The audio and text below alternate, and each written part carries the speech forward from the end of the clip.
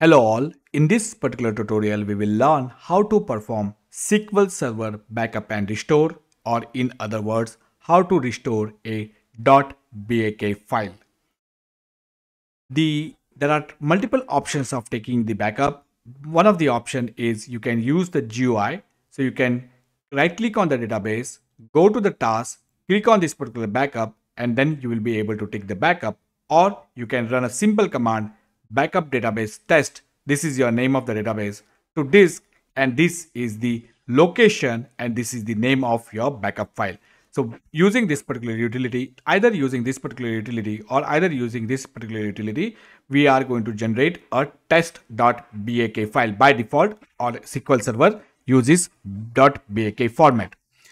The restore options, we have multiple options. Again, you can either use the SSMS GUI option. You can right click on the database, go to the task, click on restore, and you can choose the database, or you can use the command line. So you can use the alter database test set single. So first you will set the database in single user mode, and then you will use the restore database from disk, the name of your backup, the location of your backup along with the name of your backup file with replace option.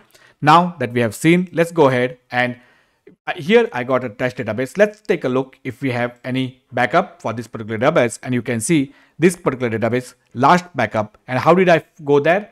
I right click on the database, click on the properties, and I said backup, last database backup is none, log backup is none. Let's go ahead and create a table called employee. So in the test database, we are going to create an employee. So if I now go to the test database, and if I click on the employee, you can see there is a table called employee. And if I say select top 10,000 rows, you can see I'm selecting from employee table, and there are no records in this particular database. So this particular database has this particular employee table in this test database do not have any records. Let me close this. Let me close this. And now what we are going to do is we are going to insert some records. So let's first select the records, and you can see we do not have any records. Let's insert two employees in our organization. One is called Rock and one is called Water. So now we have got Rock and Water who have joined our organization. So these two employees have joined our organization. So now what we'll do is like we can take the backup using this option. So this is a very simple command, backup database, name of your database, to disk, location, and the backup file. This is one option. If you don't want to use, if you don't like this particular option, you can right click on the database, click on the task, click on the backup, and then you can choose the type of backup. So I'm saying full backup. You can, if you want to change the location, you can change the location. If you want to compress the backup, you can say compress backup. Compress backup will save your size. I always recommend to take the compress backup. And if you click OK, so here you can see under the D drive, sorry, not under the D drive. So if I go to this particular location, because by default it is going to take the backup under the location, this particular location. So if I see here, this particular folder is empty, and if I say click OK, if I click OK, the backup of test database is completed, and here you can see the test.bak file. So by default, SQL Server has taken the backup in test in the back.bak format. This is the name. We did not specify the name, etc., because in the GUI it by default it's selected. So now that we have taken the backup, let's go ahead and insert two more records in our employee table. So now I'm going to insert two more. So now at the end of the day, I have four employees, Rock, Water, Stone, and Air. So now I got four employees.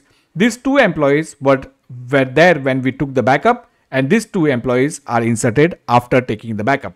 Now let's go ahead and see how to restore the database. But before restoring, let's see, someone has by mistake dropped your database. So the test database is gone. So let's see, you can see now we do not have the test database. And if I try to run the select star from employee against the test database, the connection is broken. And if I say new query, if I go here, new query, and if I try to select the test database, if I try to select the test database, I would not be able to get the test database. The test database is gone. You can see it's going, and you can see here the test database is completely gone.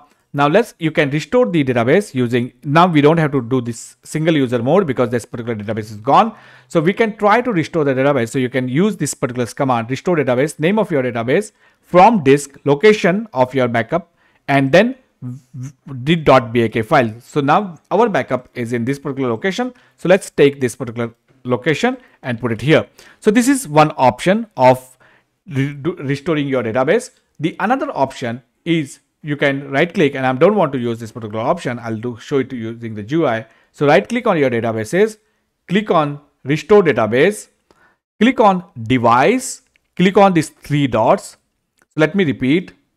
Right click on the databases, click on restore database, click on the device, click on these three dots, select the location of your backup file. If this particular backup location was different, select that particular location, go to that directory, choose the backup file, your test.bak file, choose that particular backup, click OK, and if everything looks good, click on OK, and then database is restored. Click OK. You can see our database is come back again. And now if I say use the test, and if I say now I'm going to switch to that particular database, and you can see I was able to connect to that particular database. And if I say select star from employee, we got our two records, rock and water, back again.